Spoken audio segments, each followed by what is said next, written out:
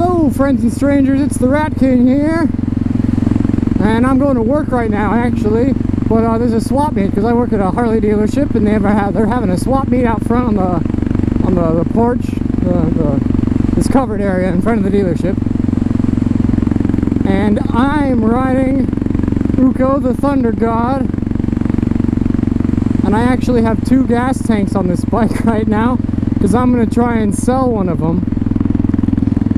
Yeah, I don't know, it's so big you probably can't even tell what's going on down there.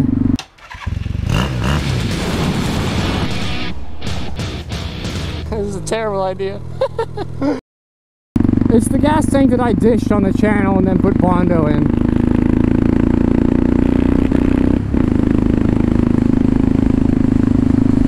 So yeah, I'll see if anyone wants to buy it. I bought it just for fun to like dish it, practice and whatnot. And I figured I'd have some friend with a Lowrider S who might be interested, because it is a Lowrider S gas tank.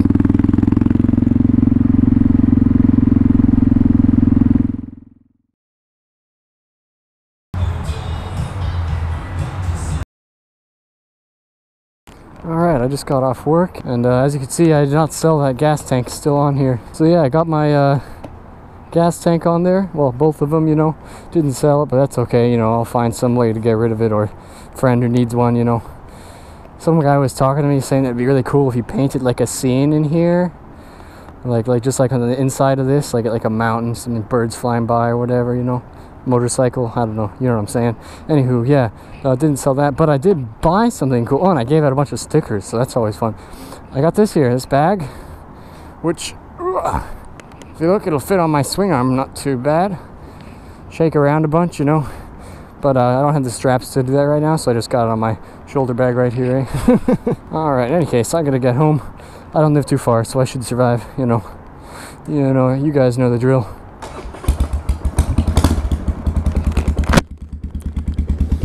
Am I leaving anything? Nope. Alright, oh, gotta tie my shoes though. Alright. Good to go. Or good enough, eh?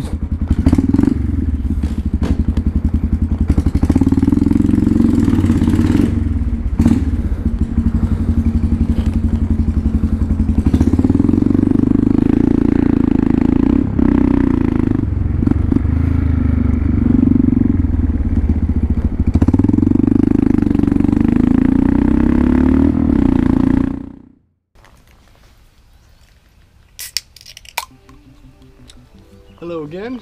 It's been like 2 days. I recorded me riding home from work with that gas tank, and then yesterday I had a bunch of stuff to do, but today I'm gonna be putting some new cams in here. So yeah, I'll show you guys how to do that if you have a Blast. I mean, it's pretty easy to do, but yeah, let's get going, eh?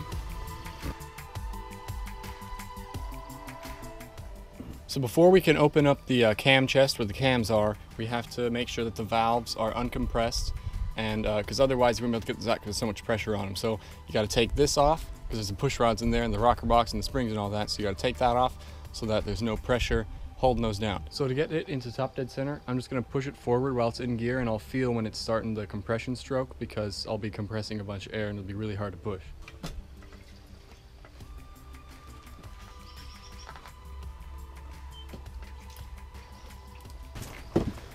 It's hard to push. There we go. I'm going to take the spark plug out so it won't be compressing the air because the air will just be shooting out there and it'll be real easy to push then.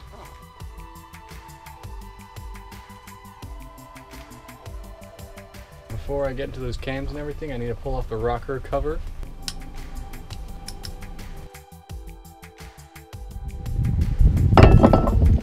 I can see there's no pressure on the springs, so I'm going to pull these bolts out very carefully.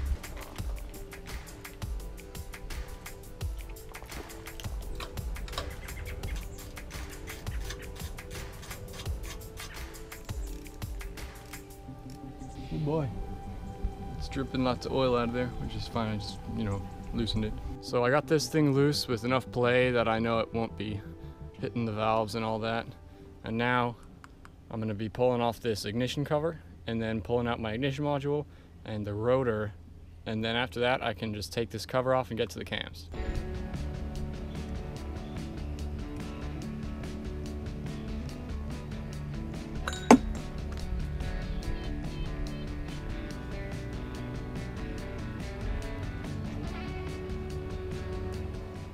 Okay, this rotor here, it tells the ignition module where the engine is and when it needs to spark. I just need to pull that out and then I can pull that whole thing out.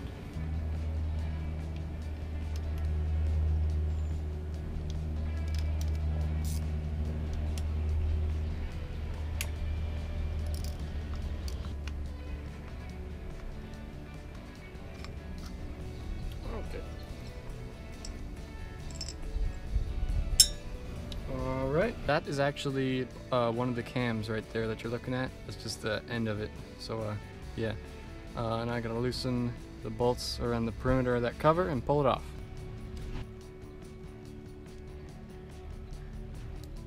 Alright, I'm pulling this off, and I'm gonna push on this cam as I pull this cover off so that I don't pull the cams out with the cover, because that happens sometimes. It's kind of annoying.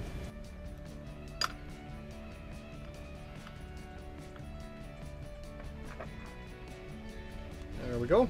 There's my cams and all that stuff. Nice and easy. And this gasket looks good, and since I'm a cheap moron, I'm gonna just reuse it because yeah, what the heck. Alright, I'm gonna put it in neutral and rotate the shaft until these are all lined up. This makes it way easier to time it. Same way on Sportsters. If you get them so that they're all in the right place and then pull them out, then when you're putting the new ones in, it'll be a heck of a lot easier because they'll already be all in the right spot. Does that make sense? I think it makes sense. All right.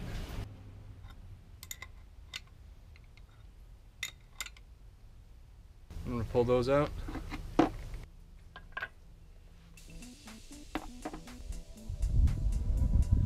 So you gotta put this one in first. Well, on a Blast you do. Sportsters and stuff have more cams in them. So, yeah. You just gotta lift the lifter out of the way, put the new one in, and then I'm gonna point the mark towards the other cam, well, towards where the other cam is about to be. God dang it. I gotta clean this thing back off. Okay, let's hope I don't drop this thing again. Alright. Alright, let's see if that's right. Ooh, yeah. So the line there on this guy lines up with the dot right there, and then these two dots line up over there. So yeah, it's in there. Should be good. Yeah, starting to put it back together. This thing, you got to make sure it's indexed the same way it was. I happen to know where it was because I have little marks on it, but otherwise you got to just do your timing again, which is not very hard to do actually, so it wouldn't be a big deal, but just something that you would have to do. You know what? I'm actually not going to tighten it in all the way. I'm going to time it again just because it couldn't hurt and it might gain me a little bit of power or whatever the heck. So I'm going to not put the cover on for that yet. Alright, as for the rest of it though, yeah. I'll tighten back down all the bolts up there. Okay. Yeah. Yep. I'll tighten those back down.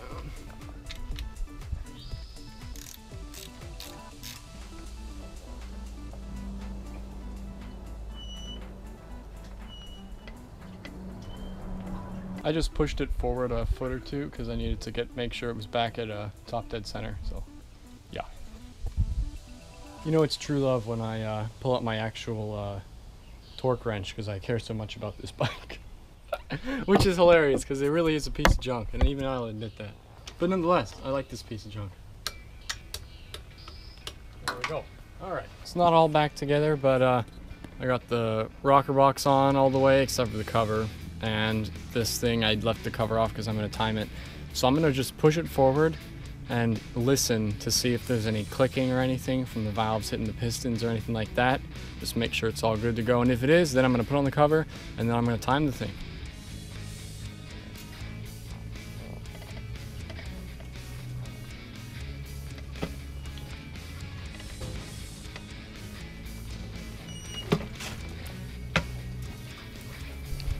Alright, I just did it a couple times to be sure. But yeah, I watched the valves go up and down, so I know that it's all actuating everything, and it didn't hang up anywhere. So I'm feeling good about that. I'm gonna go put that cover on now.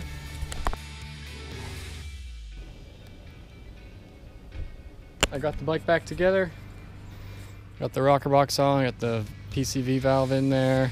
It's all back together except for the ignition timing. I haven't timed it yet. So there's a couple ways to do this. One thing you have to do for sure is remove this plug in here. That allows me to see the timing mark on the crankshaft. So first I'm going to take that out, and then I'll catch up with you in a second. Gee, that thing's in there tight. What in the world? Shouldn't be that tight. Okay. Whew. So I know that it's roughly in the right spot just because the way it is. So what I'm going to do is I'm going to turn the bike on and push it forward until that right LED light lights up, and that'll tell me that it's on the compression stroke and it's close to where it needs to be. And then once I do that, I'm going to adjust it to make sure it's exactly on top dead center, and then I'll time it from there. So first I'm just going to turn it on and push it until that light lights up. And obviously it's in gear right now, otherwise when I pushed it, it wouldn't be spinning the engine. So I have it in 5th gear just so that it moves real slow. All right.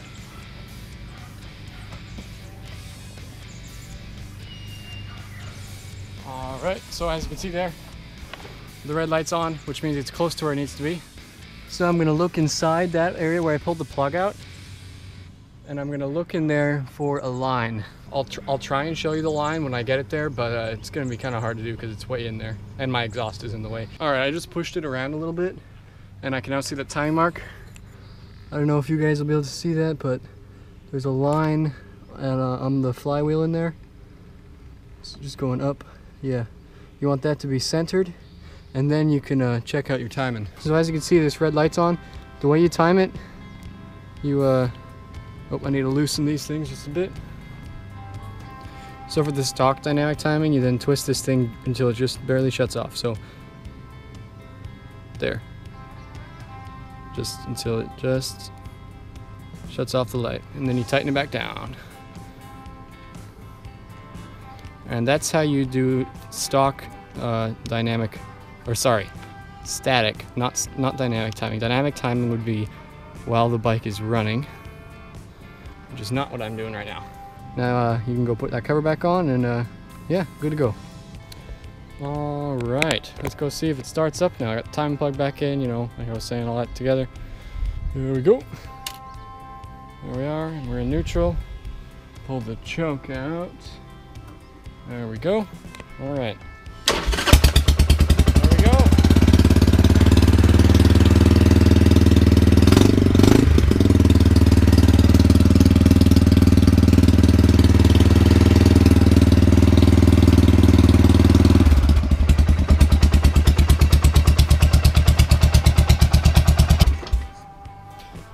Got a bunch of smoke coming off here because there's oil that dripped out of the rocker box when I had it open. Also, I'm gonna need to fix my exhaust. It started cracking, so I tried to just weld over it, and I had too much heat and I bored a hole in it, and then I welded back over it. Now it doesn't look so pretty. The first time I did it, it looked great, and now it's like not nearly as good. So I'll definitely need to take care of that. I'll probably just chop a section out and put in a new piece of steel, which I have enough sitting around, so that's not a huge concern, but definitely something that I'm gonna need to have to do. Also, since I changed the cams out, the tuning on the carburetor probably won't be super good. I'll probably need to adjust that again, but I'm gonna go on some rides and stuff, make sure that's all good before I go on any long trips. Also, I'm sad to say my front motor mount, the isolator up here, is starting to deteriorate. It's actually cracking the rubber a little. So I'm gonna need to get another new one of those. That's a huge pain. That's one of the flaws, I think, on this bike, is that the front motor mount keeps failing on me. I mean, it hasn't failed really, but it's not doing great, you know what I'm saying. So yeah, I'll need to take care of that, but I feel comfortable just riding a little bit around town. I won't be going anywhere soon, anywhere far at least, on this bike with the motor mount like that. I should have a new one here pretty soon, but you know, that's life. Yeah, so I hope you guys enjoyed the video.